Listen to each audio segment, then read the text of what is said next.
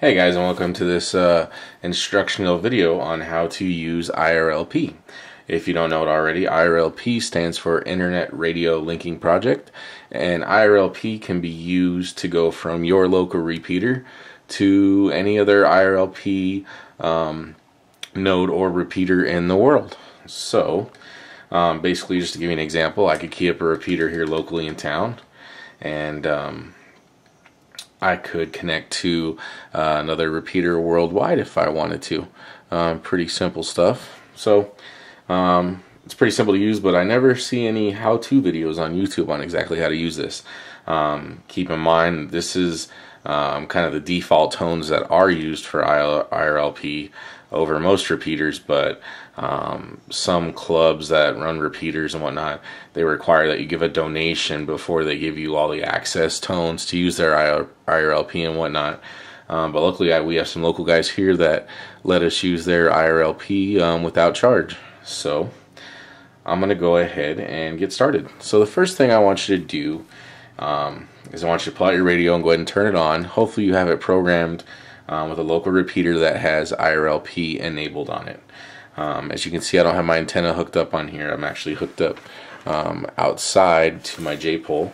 I think I paid about $35-40 for it. It's made by a gentleman named Michael Martins out of, I believe he's in Wisconsin if I remember correctly, and his call sign is KB9VBR, and his website is jpole-antenna.com. Very simple way to get yourself a nice antenna for the house without breaking the bank. And then also you should be able to hit repeaters about 30 miles to 40 miles away, like I am. So the first thing you're going to want to do is you got to kind of know where you want to go. You may have a buddy already that has an IRLP in his area, and he can give you the node number, or you may have to look it up online to kind of see where you want to go. So I've already used this app right here called IRLP Finder, and there's a gentleman, his call sign is VK3CRG, and he made a cool video about his IRLP node and whatnot. So and it's done very well, and I've used it before to talk on, and it was pretty damn clear. His node number is 6789, and he's over there in Lara, Australia. So it should be about daytime over there right now, if I'm thinking correctly. It should probably maybe even be early morning over there. So we're going to go ahead and we're going to try to contact that node, and that's 6789. So just go ahead and write down whatever node you want to go to. Just make sure it's IRLP enabled. So now that I've got that information, I'm going to go ahead and pick up my radio here, and this is just a Kenwood TH D72A. A lot of handhelds work the same way. You need to know how to enter DTMF tones on your handheld. Usually you just push the push to talk button and you type in the tones. So the first thing we're going to do is we're going to make a call out and let everybody know that we want to use the repeater. Just listen for a minute, make sure nobody's using the traffic there. So I'm going to go ahead and call out and make sure nobody's on the channel. KF7ZKF wanting to use the IRLP. So I'll just wait and see if I get a call back. And I've already been listening to the channel for another minute or so, so I know nobody's on it. So at this point in time, I'm going to go ahead and I'm going to hold the push to talk button, and I'm going to push 7 and 3, and I'm going to release. And what that'll do is that'll release the IRLP node if it's hooked up to a reflector, or if it's hooked up to another IRLP node right now still and somebody forgot to turn it off, whatever the case may be. So now that I press the 73 in the DTMF and nothing came back, that tells me that there's no other reflectors or no other nodes currently hooked up. So now what I'm going to go ahead and do is I'm going to go ahead and type in the node number of where we want to go. So I'm just going to re-verify that, and that was 6789. So I'm going to go ahead and hold my push to talk, and I'm going to type in 6789.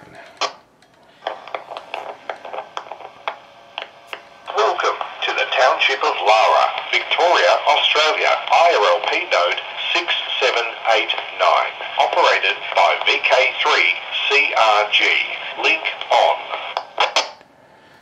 So that's all it takes.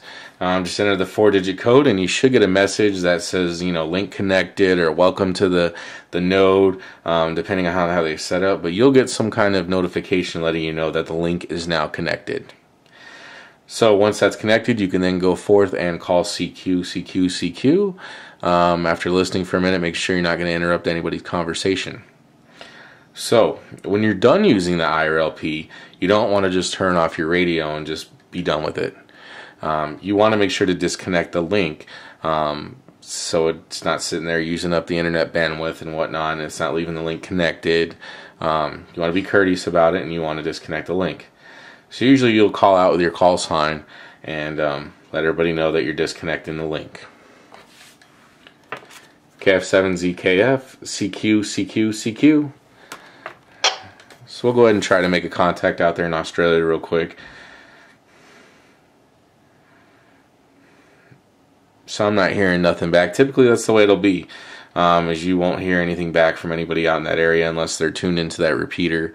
I don't have a time zone clock on me right now, so I can't be sure about the time zone, but I have been successful in making contacts out there in Australia, Canada. I've made a few, Hawaii, and I'm fairly new to this stuff as well. So when you're done using the link, you're just going to go ahead and make your call out and let them know you're closing the link.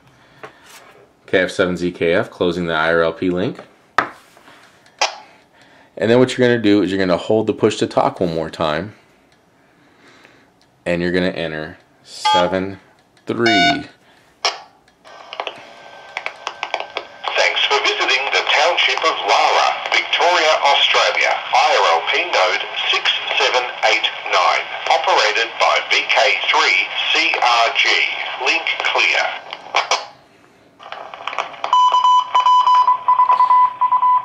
At that point in time, the link is clear, and you can move on to another node if you wish.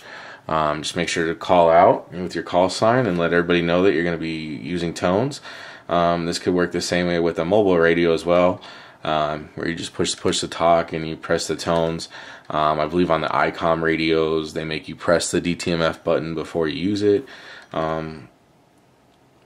It just depends on the radio that you're using at the time. And then keep in mind there is like speed dial memories for these as well.